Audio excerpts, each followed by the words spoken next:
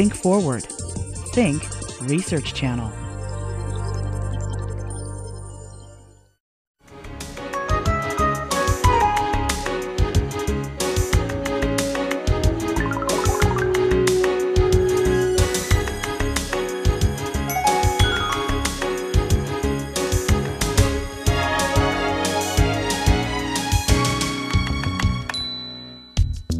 The following is a presentation of the American Meteorological Society.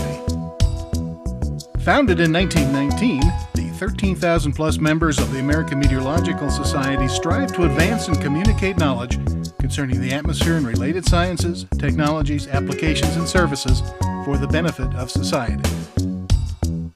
At each AMS annual meeting, time is devoted not only to presenting the latest in scientific discoveries, but also how scientists can translate this knowledge in terms understandable to other scientists, lay audiences, and the public at large.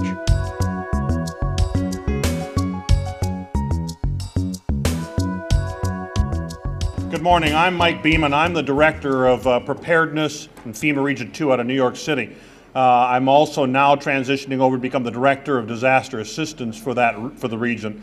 For those who are not familiar, Region 2 is New York, New Jersey, Puerto Rico, and the U.S. Virgin Islands. So hurricanes are our life in Region 2 because we have coverage of Virgin Islands and Puerto Rico. What should we prepare for? Obviously, natural disasters are the one thing, and I usually ask audiences, and I probably have mostly professionals in here in meteorology. I'm going to ask the questions, however, that I normally ask. How many people in here believe that they or members of their extended family will be impacted by a natural disaster in the coming year? Just by a show of hands. All right. How many will believe that they or members of extended family will be impacted within the next 5 years? See, the numbers go up. 10 years. Okay. How many people believe that we're going to be impacted by terrorism in the next year? How many believe that we'll be impacted? And I'm not talking about you now. I'm talking about us as a nation. How many believe that we'll be impacted in the next 5 years? How many in the next 10 years?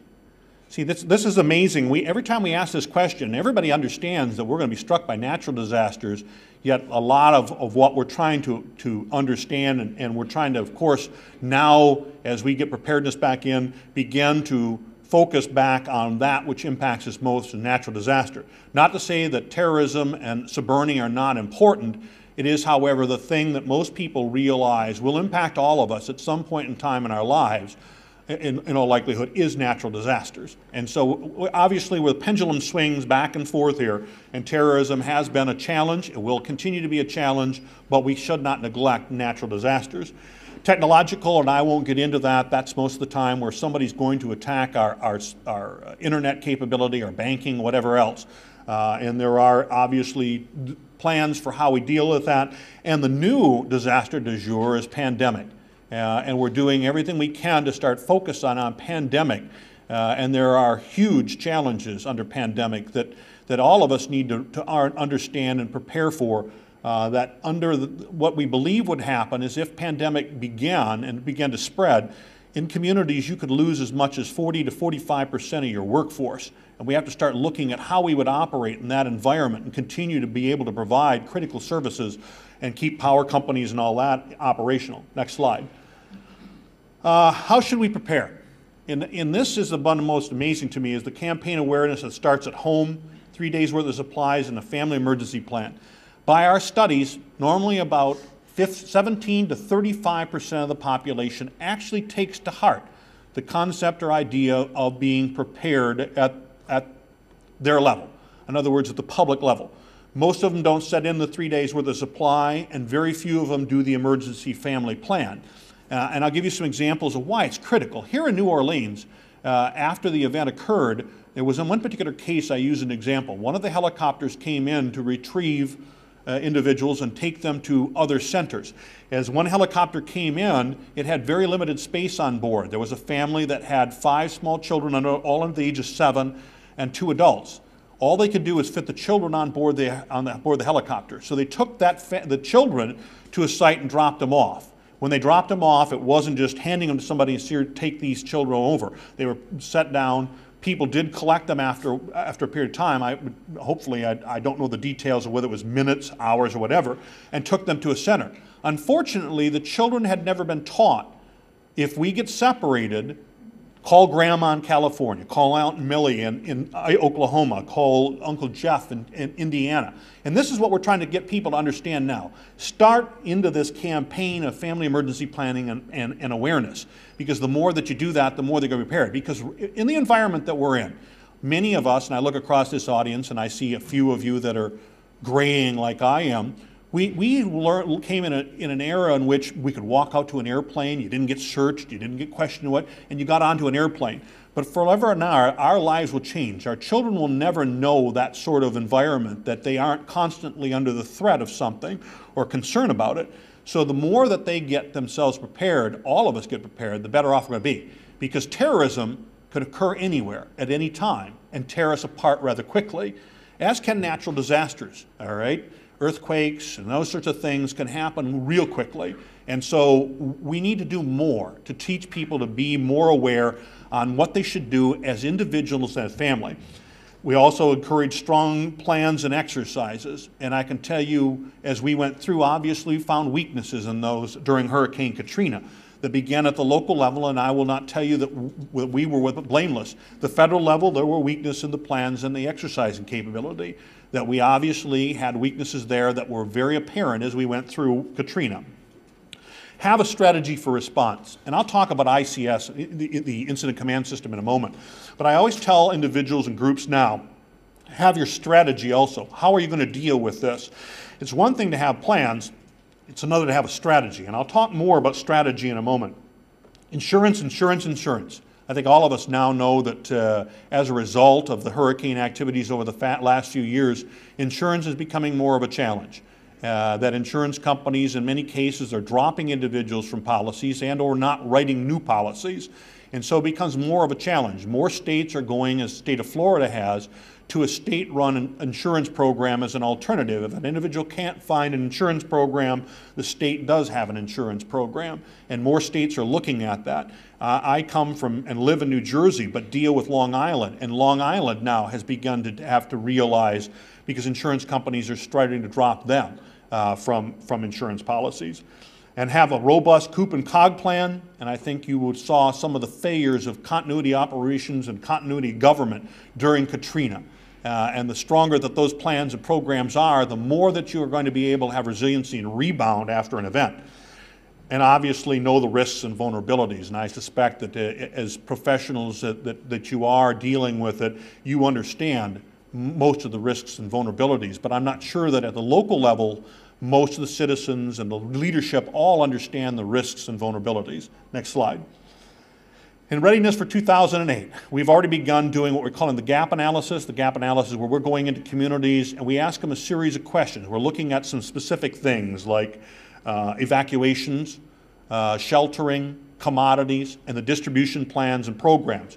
And obviously we want to understand this because we as the federal government are going to be expected to respond rather quickly to shore up that capability at a local level. So before we can do that, we need to understand what those challenges are, because nowadays most people at the general public level have a high expectation the federal government is an immediate responder, that it will be there within the first hours. And people need to begin to realize the federal government's ability to stand up its operations and move and deploy people takes about 72 to 96 hours. But we are doing a lot to lean a lot more forward and start to really pre-position commodities and materials, which we did, for example, during Dean. Greater number of pre-scripted mission assignments. That's where, under the gap analysis, we're understanding what the challenges are, and we do what we're calling pre-scripted mission assignments. In other words, we're deciding who in the federal government can perform and fill that gap. So we're doing assignments against that where we can quickly say, here's your job, there's $20 million or $1 billion, go do that mission.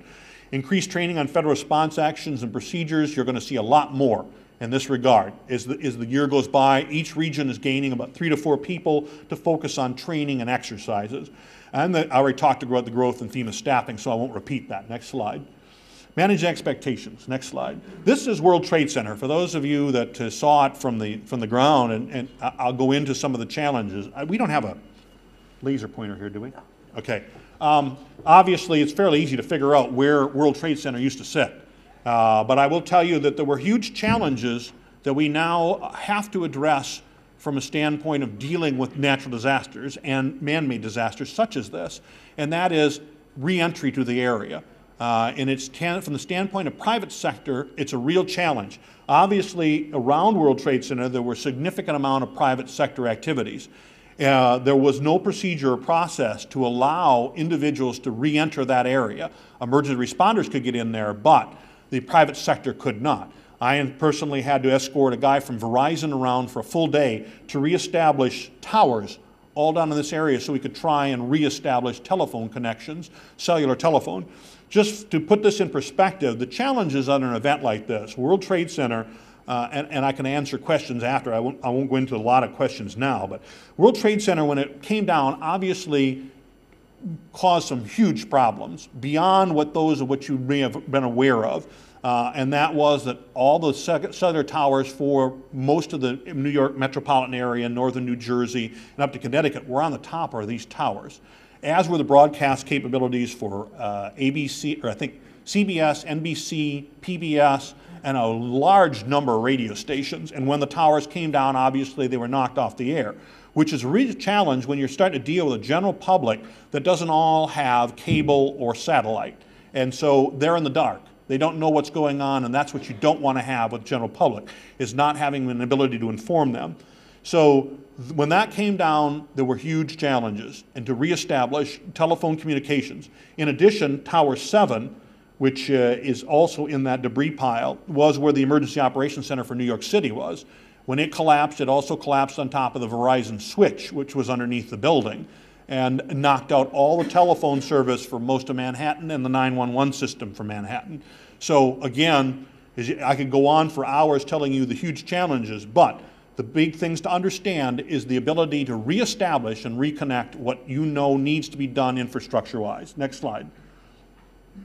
I don't need to tell you what that is. I think most of you could tell me a lot more about the dynamics of that event, but I will tell you, wish I had a pointer to put you in context. You can see the lake over there. I was up in the upper right quadrant of the eye of the hurricane as it came into Mississippi.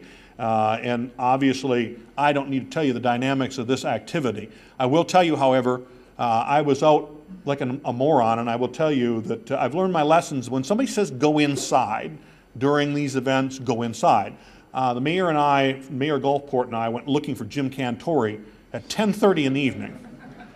As the hurricane was coming in and we're watching debris flying all around, we're all looking for Cantori, all right? So obviously, we didn't find him because he had decided to go to a little higher elevation in the facility he was at. Until the next day when, if you've seen the pictures, he decided to go back down and was standing in the water when it was rising and later lost his vehicle.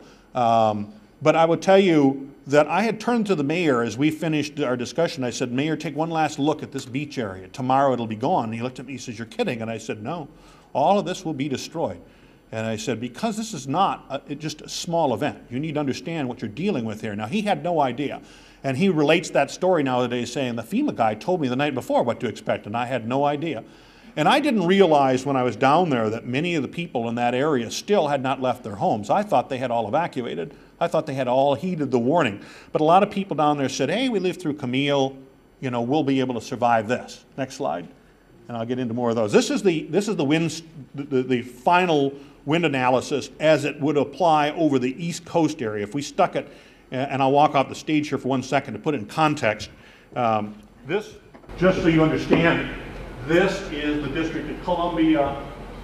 So this is putting it over the eastern part of the country. And you can see where automatically the challenges would be huge when you apply the wind fields to this event. So if we put this in the populated areas of the Northeast, you've got some huge challenges. So obviously, you can point, sir, with the mouse. Yeah. Oh, I can. By just leaning the mouse? No. Well, you know, move it around till it points where you want it to. Oh, perfect. I didn't realize that. And you still want to advance the slide. I was going to say, again, this, if we put this over Northeast, and most of you have heard of the the Northeast, what they call the Northeast Express, which came in 1938 across Long Island and came up and did horrendous damage in Delaware. But if we put this anywhere on the East Coast, you have some huge challenges. We've already done the studies in New York City, the slosh models and all that, and you got to understand, you start looking at the dynamics of a hurricane going into there, is that 65% of the population is transportation dependent. And we've started asking, okay, if you start this concept, exactly what happens, and they really have not really started to wrestle with it until this past year, and now they have some real challenges. Next slide. Who has expectations? And I'll give you this back because I'm not sure that I'll need it again, but if I do, I know how to get this now. General public, elected officials, news media, state emergency management, federal government, and local emergency management all have expectations. And it's amazing the differences in that expectation and what drives those expectations. News media drive elected officials, general public, and the other reverse. I mean, it's amazing when you start looking at the dynamics of the expectations. But everybody has high expectations of what's going to happen and when. Next slide. These are some of the things I wrestled with during the 85 days I was there. And I have to tell you, I hope I never have to go through some of the challenges I had in Harrison County. Immediately afterwards, within the first 24 hours, there was an expectation of commodity availability. People started lining up 6 miles in length in some cases to get commodities, water, fuel, and ice, and that sort of thing. When can I get back into my home? When will power be restored? How can I get medication? That was a huge new issue because nowadays much of the senior population gets it by mail. Mail was suspended, they couldn't get their medications. And people actually resorted to calling the only operational radio station, and I remember one particular lady, and this is when I panicked and raced to the radio station, called up and said, my son takes 5 milligrams of such and such, and said he's out. Somebody else called in and said, well, I got 10 milligrams, I'll drop it off at the station, cut them in half, and give them to him. We're not encouraging self-medication. And people running their own pharmaceutical process. And so we tell people, and so we now are working with CVS, Walgreens, and all that, because it turns out that most pharmacies cannot open or operate without a licensed pharmacist in the facility. So we're trying to work with them to try and figure out how they can share capabilities. How and where can I get medical care? How soon can I get temporary housing? How do I get funds to live on? And I will tell you, a lot of people figured that out. That we had one guy here in New Orleans that got 12 of those little credit cards at $4,000 a crack. And now he's actually had the problem with temporary housing. He now has that resolved. He now has all of his meals and his temporary housing taken care of for a number of years, okay, because we did prosecute. But he had registered himself 12 times for those funds. What are the state and federal government doing? Next slide. Local challenge, Hurricane Katrina. I'll go through these rather quickly. Next slide. This is Gulfport, Mississippi. For those of you not familiar with it, I will need this so I can get this in the next slide or two. Let's see if I can find my arrow. Okay. For those of you not familiar, this is US 90. That was the bridge, and I'll show you a different slide in a second. But the primary industry in Mississippi is gambling. And these are the hotels. The casinos were on the water out here. That's one casino, and that's another casino. These are about 2 blocks long and 6 stories tall, and that gives you some idea of that surge that came in there. And we found it somewhere between 22 and 32 feet in some cases. And the challenge was that enter these back bays at the same elevation. And I'll show you pictures 10 miles inland of what the impact was. But this is East Biloxi. All of it wiped out. I met a family from right in here that had decided to stay, and they climbed into a boat that was chained to a tree, and as the water rose, so did the boat, fortunately. As it set back down, they survived. But there were a lot of individuals in this area who lived through Camille and said, how do I live through this? And they climbed up in their attic. And unfortunately, they entombed themselves because the water rose higher than the attic. Plus, they had no procedure to get out of the attic. And I will relate one story and tell you, this is one that people need to take heart. There was a young lady that I met that was on this is 26 miles coastline in this county. I met her. She was further up where the storm came in. She climbed up in the attic, and she was 8 months pregnant.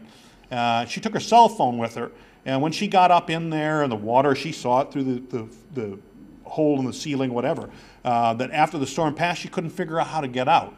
But she was very smart. She tried to dial on her cell phone, and of course she didn't connect. And she'd dial, and then she immediately shut it off as soon as she knew she wasn't connecting. She was in that attic for 10 days. So she finally connected with a family member in Indiana who contacted us, and we were able to get emergency responders down there and get her out. But she was smart not to leave that cell phone on. And it's one of the things as I take as a lesson, tell people, listen, if you're going to get trapped, don't constantly use the cell phone, because once you've run out of power, there is no other option. All right? But this was a huge challenge, and I'll go through more of those in a second. Next slide. This is just another view of that. These are multi-ton concrete units. Obviously, 32 feet would just toss these around kind of like Tinker Toys. Next slide. This is just the back bay. Again, it entered in here and went back in. And a lot of the residents in this area and on the other side had not bought flood insurance because they were not in a zone for flood insurance. And the insurance companies, of course, said, you're not covered, so we're not paying, because this was a flooding incident, whether it was driven by winds or whatever. Next slide. This is the Hard Rock Cafe. That was one of those casinos you saw a moment ago. This had not been turned over to the contractor. It was supposed to open the week after. And so this was completely destroyed. The water in here had come up to this level in the parking garage. Next slide. This is 10 miles inland on Interstate 10, and the debris fields that were pushed out of the woods onto it, which made it even more challenging for us to be able to respond and get materials in there, because we had to clear the roadways. And a lot of these high power power lines were laying across the roadway in a lot of cases. So we had to take care of those issues first. Next slide. Just to give you some idea, this is one of the businesses right on the beach. That just gives you some idea of what will happen as the surge of the water comes through and just rips it apart. Next slide. Again, this is probably about 15 feet above sea level. There's a mall right over here that was heavily damaged, but just rips the bejeebies out of business. Next slide. I just put these in. My debris field, and this was a huge challenge for us, was 26 miles long. There's a railroad track right back there. Most of the debris and a lot of this area was pushed up against that railroad track, and I had a 26-mile long, 40-foot wide, 20-foot tall debris field. And we have some real issues there. I don't want to spend time going into it, but when you look at our process, we're not supposed to pay for that if it's private or public. And I finally said, get the lawyers down here, and if they can tell whose is which, I'll tell them to get out of the pile. Next slide. This is just another one of these casinos. That was the Holiday Inn. And you can see that it did a pretty good job of smashing that. This facility was their convention center. It had water up to this level.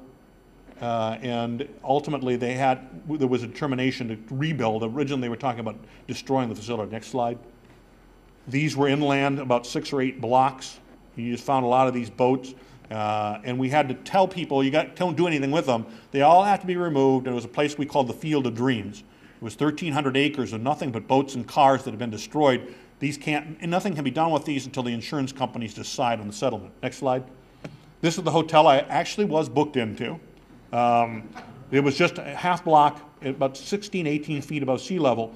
But had I decided, because the mayor said, listen, we can go down and open the hotel, you can stay in there if you want. I said, nah, I don't think so. If you had, they probably would have seen pictures of me strapped to this concrete thing by bungee cords or something. Next slide. Just an aerial view of that same hotel, but you can see the debris fields. These were all residential properties. Next slide. This is the VA facility. I'll show you a different picture of this, but this was totally destroyed and no longer is going to be used by the federal government. It's going on off of the system anyway. Next slide. That's that building, solid concrete and rebar. Again, just gives you some idea of the dynamics. Next slide. I'm going to skip through these because I think my time's almost up. Next slide. This was one of my first challenges. This is US 90, and in this direction is to the west. And one of the few points that we could get to the west was down this roadway. However, this casino was blocking it. And they came to me and said, what do you want done? And I said, my choice? And they go, yes. And I said, blow it up. So we blew it up. We blew up the upper portion, and then we dragged this barge with bulldozers back out into the water. This was back over here about a half mile. Next slide. This was one of my huge challenges. This is what remains of the port facility. The port was over here about 3/4 of a mile. This is paper products, but in amongst that is over 5 million pounds of shrimp, 5 million pounds of chickens, and 5 million pounds of pork bellies. And you talk about a huge challenge with this, one, the smell, and two, the health issues. But I had a resolution, because somebody came about the 3rd day and told me we have a new problem. And I go, oh, please, do tell. And they said, alligators. And I said, alligators? And they said, yes. They're in there eating the chickens and shrimp. And I said, why is that a problem? I said, they're resolving the removal. I said, we'll worry about them later, but right now, don't let them do what they will. There's no reason to remove the alligators. But obviously, we did have some significant challenges of these sorts of debris piles. Next slide. This, so that you ever go through one in your community, I had lots of military working for me, and they were out bulldozing the streets, and I told them, do not bulldoze anything in the street till you've taken pictures from all sides. This specific case, this individual had come back afterwards when his insurance company came and says, where's your house that you're applying the claim on? He said, I have no idea. And so he came and asked us, and we gave him these pictures, and he was able to settle with his insurance company. So I tell him, do not bulldoze until you've taken pictures of all sides, because something like that could come up. Next slide. This just general debris pictures to give you some idea. I think most of you have seen these sorts of things from here in New Orleans. Next slide. Again, this is part of that debris pile. There's the railroad tracks. This is getting closer to where the storm actually entered. Next slide. Next slide. For those that haven't seen this before, I put this slide in because you'll see it at any point in the future, and you see these numbers on a building. This tells you this building has been searched by an urban search and rescue team. It was searched on September 4th and again on September 9th.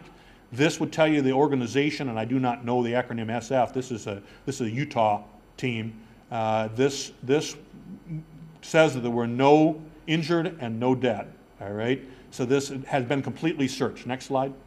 This I always put in as an interesting slide is the challenges of private sector.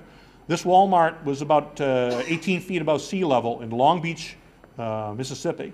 If you look, most of you probably been in a Walmart, you'll notice nothing inside this building. No shelves, no nothing. And then they go, where'd it go? Next slide. There's where it went. That is the insides of Walmart. All right?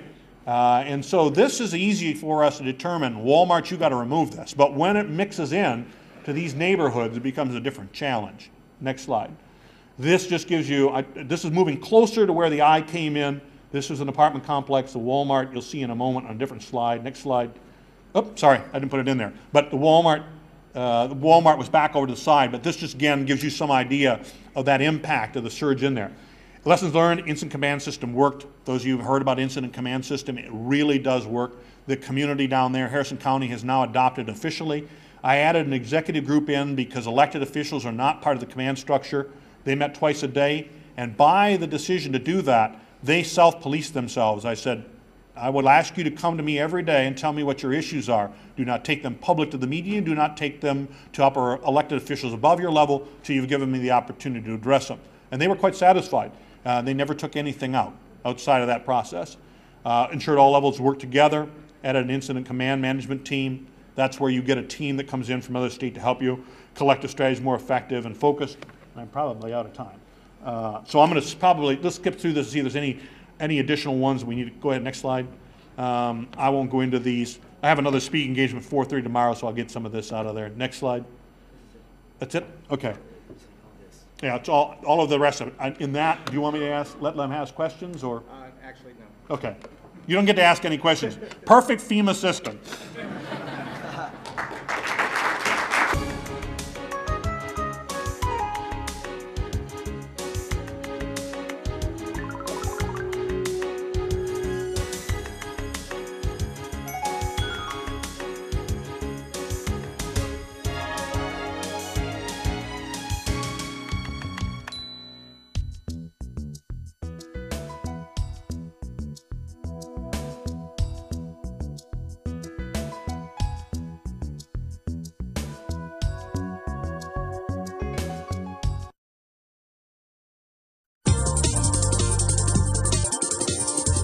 Think forward.